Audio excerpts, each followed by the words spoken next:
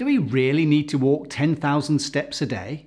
Well, no, because this number has no real research backing it up at all. Actually, it was a Japanese manufacturer who came up with it in 1965 when they made a device called the Manpo-K, which translates to the 10,000 steps meter. So it was marketing, not health science.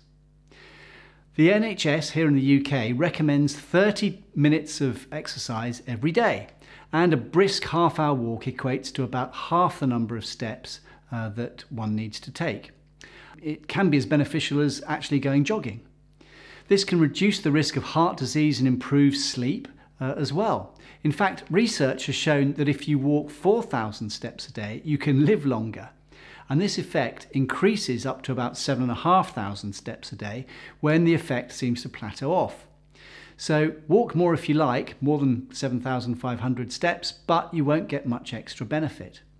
So it seems that 7,500 steps is the new 10,000.